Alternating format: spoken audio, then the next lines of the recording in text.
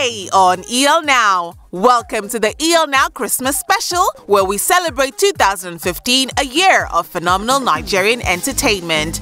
Today, it's media personality and actor Dakore Egbuson on the hot seat. She dishes on juggling motherhood with her tasking day job. I had 2 children, so of course, within that time, I had to focus on my family. I could have chosen to try and juggle everything at the same time, but it was just too crazy for me.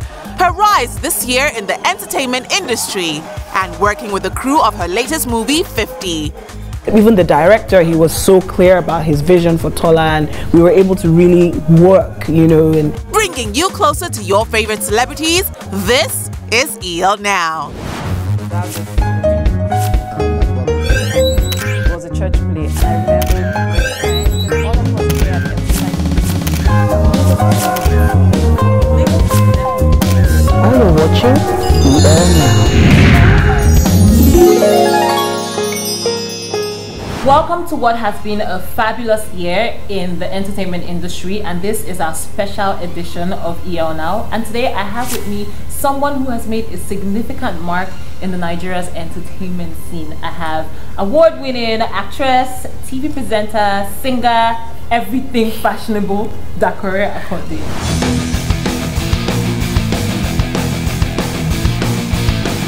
It's fine, it's not nice. No, it takes one to know one. Get it, girl, get it. I know. Just making sure. Okay, so tell me, how did you start off in the acting industry?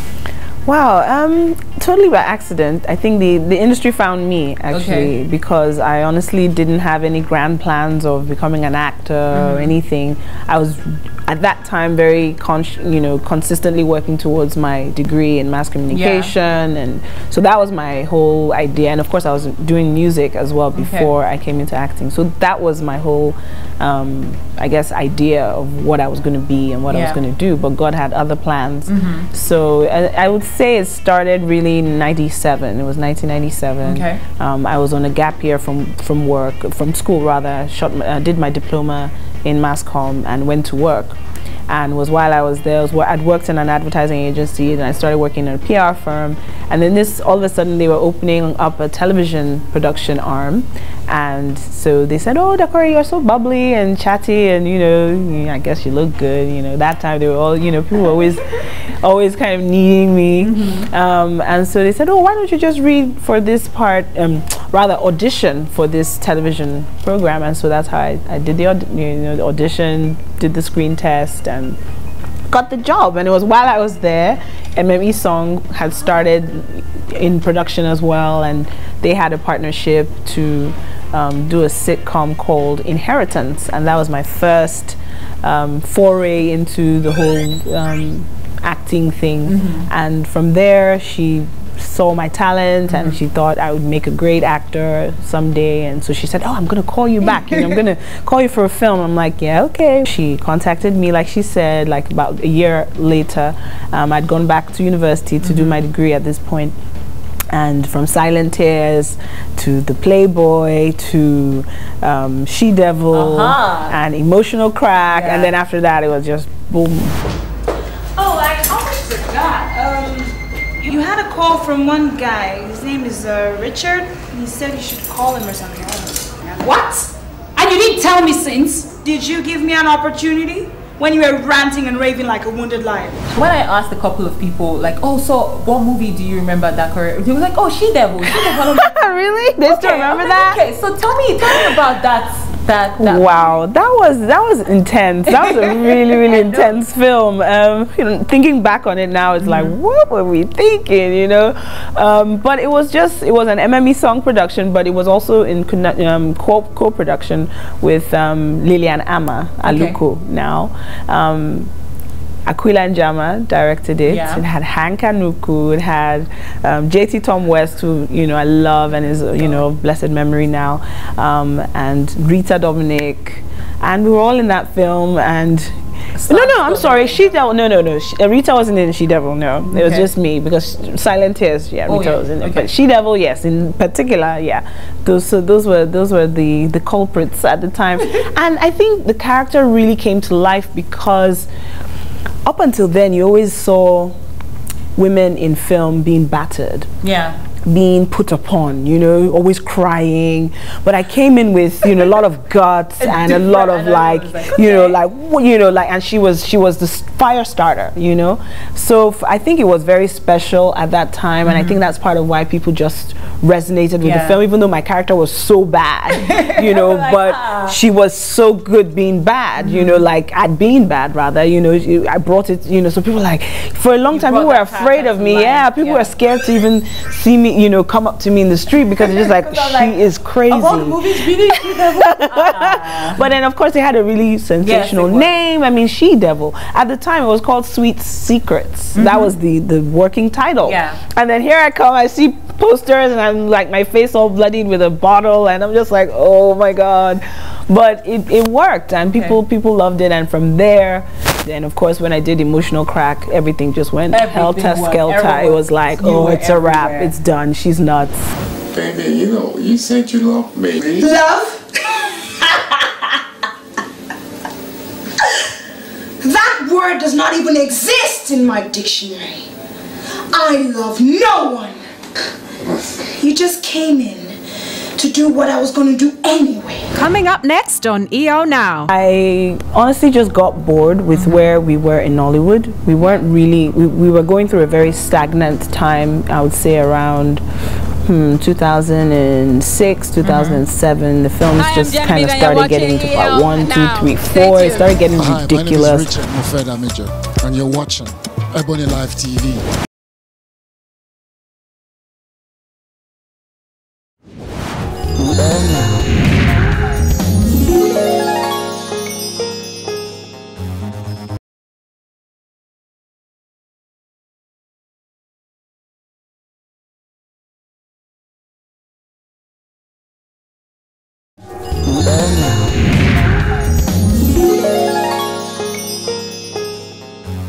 Welcome back. We still have here with us award-winning actress Dakore.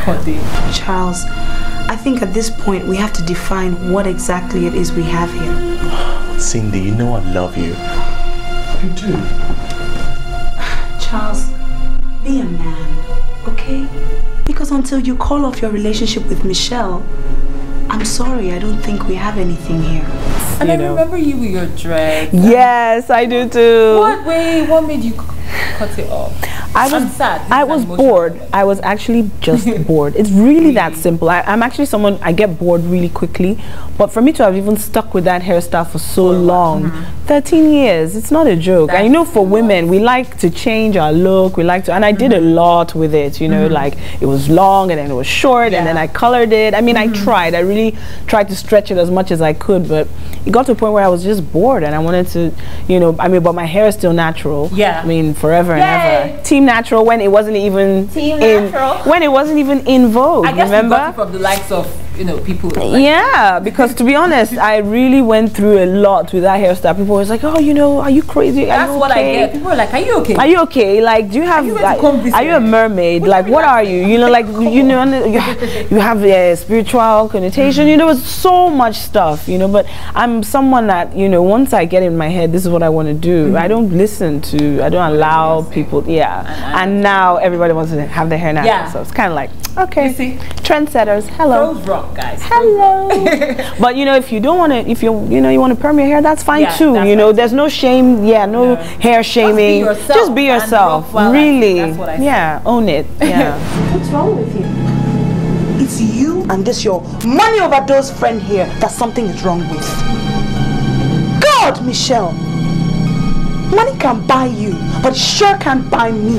A lot of people came out saying that, so she's married now. Her husband doesn't want her to act anymore. Yes. He said she should cut off all her hair. Yes. And I'm like, okay, was that really true? And then you took a long break from the acting industry, and people were like, oh, she's gone. He doesn't want her to act anymore. Oh, and then you came back. Guy. So now you're here. I feel like I should ask you the question, like, what really happened?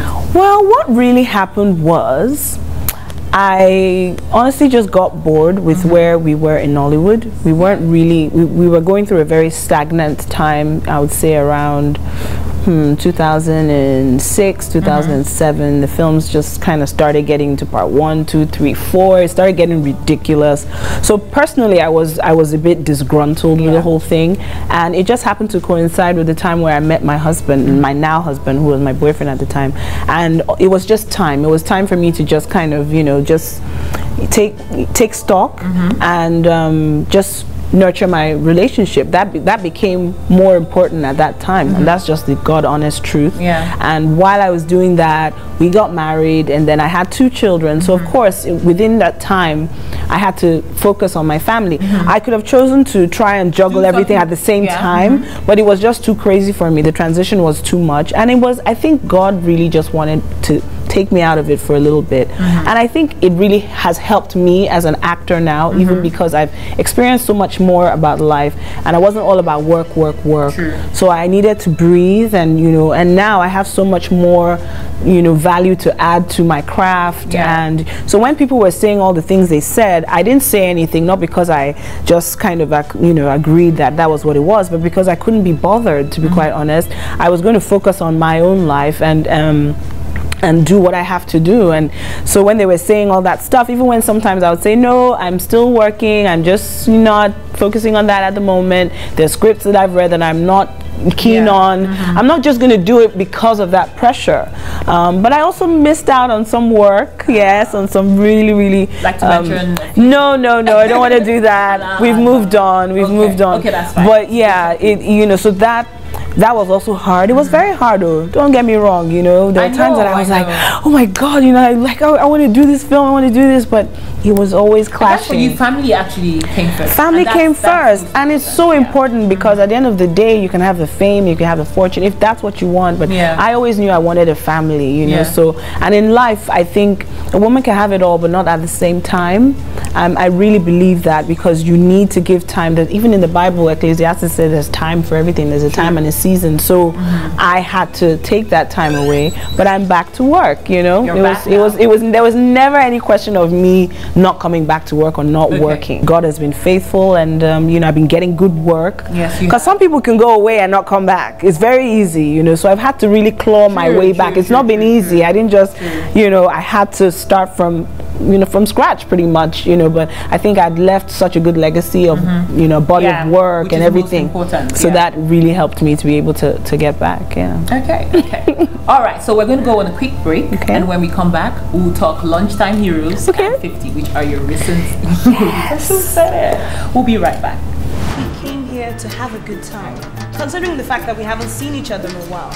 But it's obvious you're no fun anymore, and you've turned into some kind of mother hen. And I'll show you are no spring chicken at all. Coming up next on EO Now.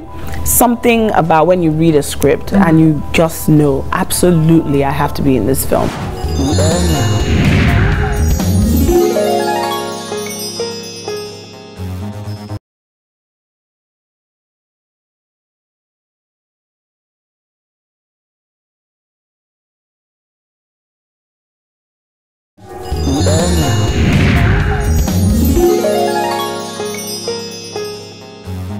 Welcome back. We still have here with us award-winning actress, TV presenter, and fabulous mom. Oh, bless you. Thank you. Gorgeous. Thank you. How's it like being a mother slash actress? I'm a big softie as a mom. Big softie. I can't stand to hear them cry. I'm very like that. Yes, like, and they know. So now they just just because they know mommy's gonna just run out like, hey, what?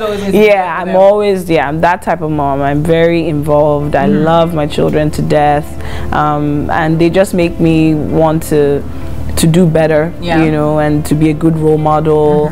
I think it's really important for me because I have daughters, and I don't want them to grow up thinking that, oh, you know, if I want to do anything in life, I have to wait on someone. I want them to be self-reliant and independent, and I think by them seeing me go to work, I think it's a very powerful message. So I just want to keep, you know, being better and having to just be present. I think that's also a challenge, you know, with work, balancing, juggling everything.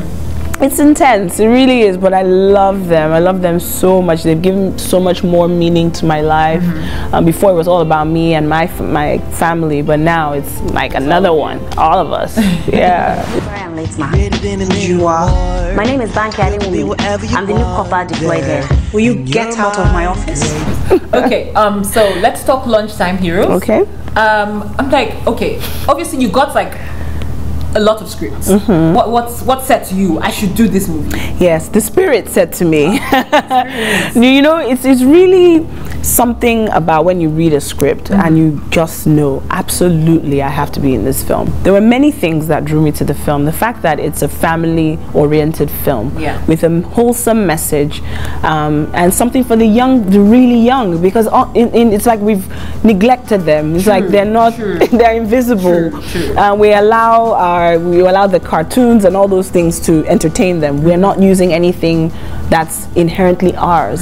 So, and then of course I always wanted, everyone's called me headmistress because I'm the oldest. I have 4 siblings, so I've always been in charge. So it's something that I'm comfortable with, that people are like, oh yeah, headmistress, she's coming. Because I'm very specific, like, about things like, this is the way it should be, I received a letter from the Ministry of Education informing us that we have been chosen as one of the schools to participate in the Governor's Inter-School Academic Sports and Skills Challenge for junior secondary school students. I want to know if there's anything I can do to help. So I said, this would be a nice, change from what I've normally played. And for women, our roles are always very either the femme fatale or the battered wife, or so it's very cliche. But this wasn't cliche, something different. And I'm a fan of Shea Baba Tokwe as well. I mean, he did When Love Happens, and Ojo's in the House. So I could see that this is a guy who's trying to do something different. So when he told me about the story and I read the script, I was like, oh, absolutely. You did. Absolutely. Thank you. I was so, everyone was like, this is different. Yeah, but that's what you want as an artist. You want to keep on doing things differently. And I was getting a little stereotype myself in Nollywood, and I'm very aware of it. And it became, you go-to for the wild one, the crazy one, the one that stand up to everybody, But you can still do that, but have variation in the roles. So that gave me a very different, so those were the things when I thought about it and the marketing and all that stuff, I said, yeah, this is the kind of film that I want to be part of. Definitely. What kind of party planner are you? Your behavior is just totally unacceptable, highly unprofessional. They're calling you neurotic, a drama queen. I want items that scream class. How many times must I say it? Money is not my problem, but how to spend it. Coming up next on EO Now. The story is about women, and women are always ostracized. They're always, we just have an impossible fight. From the moment you're born into this world, you're as a woman, there's a path for you. Everybody expects certain things from you.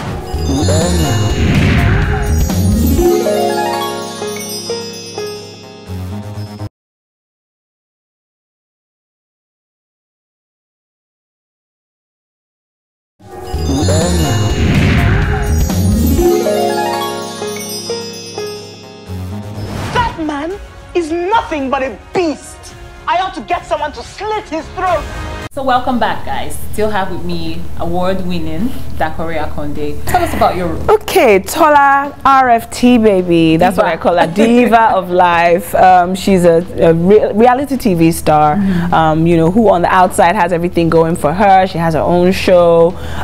She's from an affluent background, living in VI. She's schooled abroad. The whole thing. She's a world-class woman. Turning 50, and she's just so consumed by that life, and she's kind of used it to get away from the craziness of her own personal life. She's almost substituted it for that because she's in a miserable marriage and she's just trying to figure out her life, but she has a deep, very deep, dark family secret. So I think what I loved about Tola was the fact that she wasn't just a diva for the fun of it. It was because she had, some deep-seated issues, which is really like everyone else in the world. We all have our challenges, and some people come to work and they're just so grouchy grouchy and grumpy, and you'd be wondering, oh, what's his problem, or what's her problem? But if you look back, they're probably dealing with something that they can't even explain or talk about. So I think it just spoke to that humanity of the fact that we're all in this thing together, and no matter what facades we all have, we're all going through something. Yeah. Was the character something that you were like, let's say you were going through a similar experience? Yes. Was the character something that you would relate to? Would that be your... Oh, for sure. I think, yeah, because the story is about women, and women are always ostracized. They're always, we just have an impossible fight. From the moment you're born into this world, you're as a woman, there's a path for you. Everybody expects certain things from you. You have to be this, and society just puts up all these expectations on you. So I could definitely relate to so many things. Maybe even not in my own personal role. I could relate to something Ince's character was feeling. I could relate to something Auntie Reti's character was feeling. Or Money, the same thing. So it's a universal struggle, and I think you don't even really have to go through a specific issue to understand it. You know your mom, you know your aunt, somebody in the family has gone through the same thing. So I think that was something about the script that it was able to encapsulate all those things. So there were even things said that weren't said, they were seen, and it's communicated. So it was just powerful, and the script, and then the director, and then the crew, and it was world class. I mean, I can't. I can't. Okay, speaking of the cast and crew, how was it like working with them? It was amazing. I was excited to come to work every day. Everything was on point. Everyone knew what they were supposed to do. There was no this, that, and the other. Even the director, he was so clear about his vision for Tola, and we were able to really work. And I would look at him, and he'd be like, "Yeah, okay," and if not, he'd be like, "Yeah." We had a language. Everybody, we all worked in unison, and it really worked, honestly. Was there any point where you felt like you disagreed with your character, you weren't feeling it, you wanted something different? Yeah, there were times like that, and I had the carte blanche to go to the director and say, "Hey B, what do you think about this? I was thinking that, oh okay, I see this, but what about," so it was a collaboration. It wasn't like, "Hey, she's this and that," because really when you're acting, you start to find out about the character in the process, and so something that might translate in the script may not work when you're actually working on it, the language and the nuances. So yeah, now I'm speaking some actor speak. But yeah, so it was a real collaboration. It was, and I didn't want to be obvious about Tola. What's your favorite part of that movie? I'm talking in regards to your own. Okay, to my own. Okay. Yes. Oh God, there's so many. I think my favorite part is the confrontation with her parents. Oh, that man is nothing but a beast. I ought to get someone to slit his throat. I think it's my favorite part. I think that's the pivotal time that everybody gets a sense of her reality, what she's been dealing with, and understanding her a little more, in fact a lot more from that scene. So yes, that's my favorite scene. The media, we have such a responsibility, if only we know that. And I think that's what, as our executive producer and Oga at the top here, Mo Abudu, she knows that, and she wants to rewrite the script, because really it can't continue, and the media has the power to bring to light all these issues so that things can get changed, hopefully. So yeah, it's awesome. Okay, you also played your brother. Yes. Starred alongside you. He did. How was it like working with your brother? It was awesome. We wanted to both do justice to the roles. We're both actors. He actually worked with B before me. So before everyone now thinks, oh, nepotism, she got him the job. Yeah. Thank God I have a medium to say it. So he'd worked with B already in Sugar, MTV-based Sugar. Yes. So B already knew him. He already had him in mind for this for the job. So he got it on his own merit. Any particular ritual before you go on set?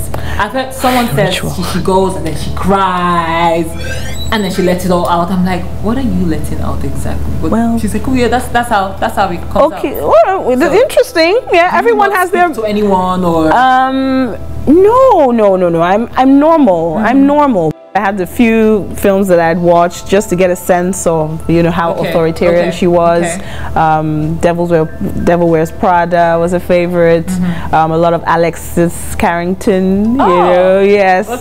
So there was a bit of those, so those were my own ways of, you know, and everyone has their own kind of style, but I think for me that was really it. But then when I got home, to get her out of my system was a bit hard. So you go home and you be like, stand up! I was like, okay, no, that's Tola. It's not me. It's really crazy. Being an actor is crazy. It's like one of the craziest things you can ever really do. I'm telling you. Were there any, you know, challenging aspects of the movie?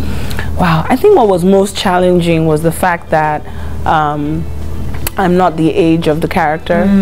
That was most challenging. How was it like for you bringing, you know, trying to sound like, you know, 20 years older?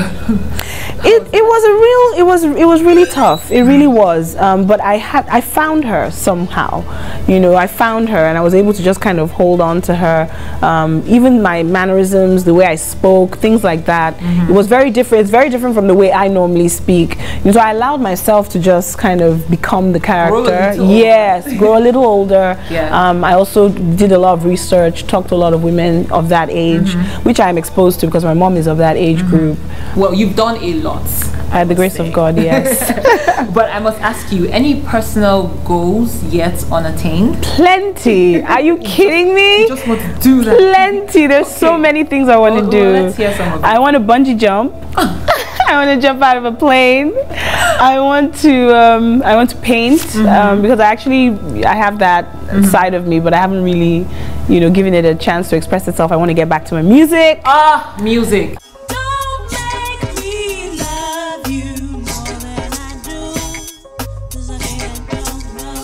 What's up with that? It's tough. It's really tough, you know, just trying to juggle all these balls. It's too much, and the industry is hardcore. Like, music is intense, our films is intense. Sometimes I'm like, why now? You know, like, why didn't I do it when I did it when I was younger, but I did it on a different, because I don't know, I guess because of the way things happened. It was, I'd finished my show in London at the Royal Festival Hall, the Queen Elizabeth Hall. I'd just opened for Roy Hargrove as a musician with my own band, and then 2 days later I had to be at the New York African Film Festival for Emotional Crack. So it was after that, Emotional Crack just happened, and then I started getting all these films, so I started traveling back to Nigeria for that, and music just took a back seat. It wasn't because that was the way I wanted it. I'd always looked at myself as a musician, so it's very hard. It's very, very hard, but I haven't stopped singing, I haven't stopped writing. Writing has been a little tougher with all the other stuff I have to do, so I had a little bit of a writer's block, but now I feel more inspired and I'm writing more. So it's there. It's just a matter of time. There's an album coming soon. Let's just, you know, let me just put it out there. You know, there's an album coming soon. Hopefully, when I see this, I'll be like, oh yes, I said it. You said it. You better do it. You said it. Because you have to speak things sometimes. You have to speak it into existence, and you know, when the universe hears it and they catch it and say, okay, now it's the time. So the music is definitely, you know, is top of my list. I want to expand my horizons. I want to work in Hollywood. Why not? You know, I want Hollywood actors to come over here and work with us because we have a lot to gain, you know, when we collaborate more so, and the world is so global, and you know, so I think it's time. It's a good time. It's a good time to be an artist. Well, thank you so much. It's thank you. A great time. I've enjoyed it. I must commend you for the work that you do. You are beautiful inside and out. Keep doing what you do. Your fans out there, your fans. My fans. And appreciate you. Thank you guys. I'm so glad that you could join us today. Of course, I wouldn't have missed it for the world. Thank you for having me. What kind of party planner are you? Your behavior is just totally unacceptable, highly unprofessional. They're calling you neurotic, a drama queen. I want items that scream class. How many times must I say it? Money is not my problem, but how to spend it. Hello, my name is Dakore Egbuson, and I want to wish you and your family a very Merry Christmas and a Happy New Year.